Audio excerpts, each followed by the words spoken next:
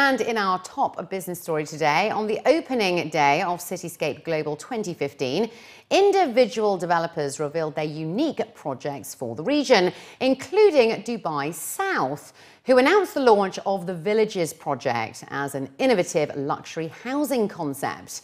At a press conference hosted on the sidelines of the event, representatives of the rebranded Dubai World Central Dubai South said that their upcoming project, the Villages, aims to reinvent the urban ecosystem.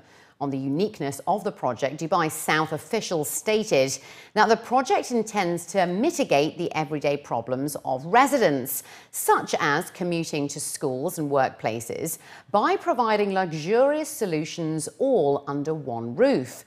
It was mentioned that each village at the 145 square kilometre city will have designed residences, bedroom apartments, studios, lofts, villas and townhouses, while the residential units will have access to recognised schools, a civic centre and a health and wellness complex, in addition to high street and retail outlets. Officials at the conference revealed that property sales are expected to start towards the beginning of 2016. Dubai South is also home, of course, to Al Maktoum International Airport, set to become the world's largest airport on completion. Since we are going to create up to 500,000 or 500,000 jobs opportunities in Dubai South, and we see it as home for 1 million people, so we thought, okay, let's not take this as a burden to Dubai. Let's not suffocate people with day-to-day stress and difficulty in managing their lives with their families.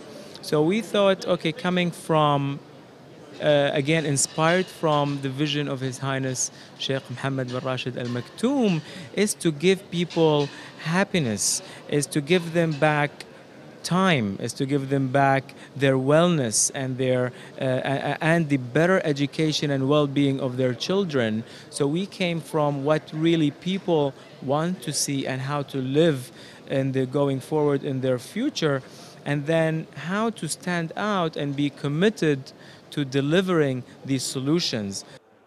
Looking to the tourism and hospitality sectors, commenting on the delivery of a mega 80-storey tower, D1, which is adjacent to the Palazzo Versace Dubai Resort and Condominiums, the CEO and founder of Ensha, Raza Jafar, stated that their landmark waterfront project offers luxury and opulence to their customers.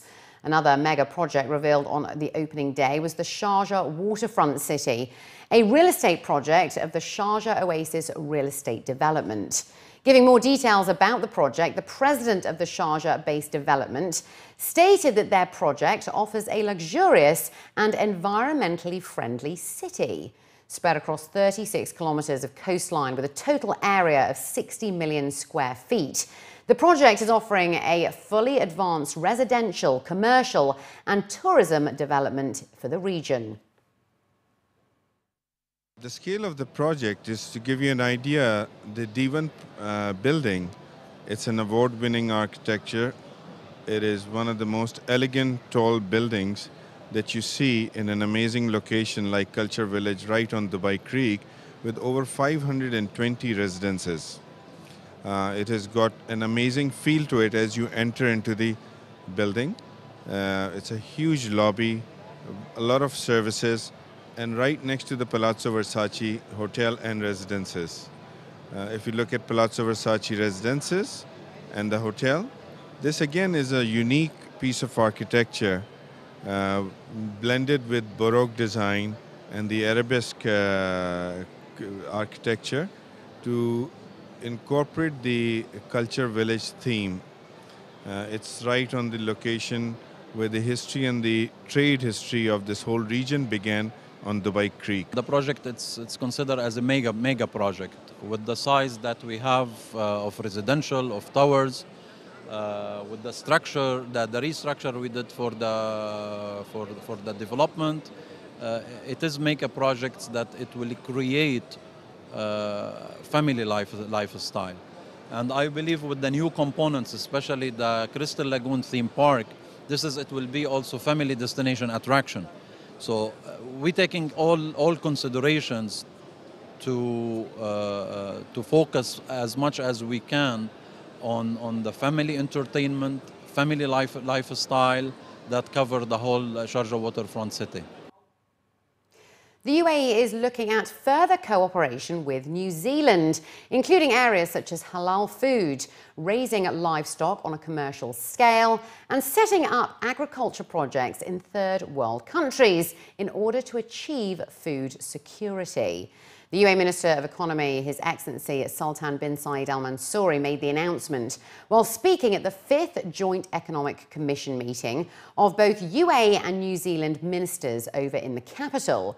He added that other areas of interest include financial services for issuing sukuks, bonds, Islamic finance products, renewable energy, innovation, higher education, and cooperation in environmental issues.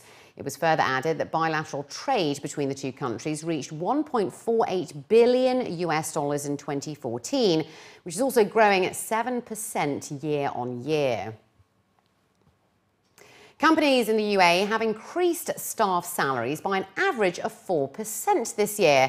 That's according to a new report by management consultancy firm, the Hay Group. The pay hike is slightly above the country's inflation rate, which stands at 3%. As per the report, professionals from the automotive and retail sectors have witnessed pay rises of 6.4% and 6.6% respectively. Those working in higher positions have also seen an increase in their wages by around 3 to 8%. Commenting on the current economic situation, the regional manager of the Hay Group was quoted as saying that companies are treading with caution.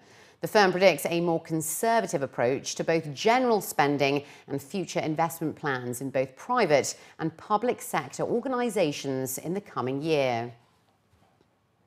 Aimed at offering UAE residents a taste of Europe, a popular food chain from the Czech Republic, Bageterie Boulevard, is set to enter the UAE's hospitality industry by the end of the year.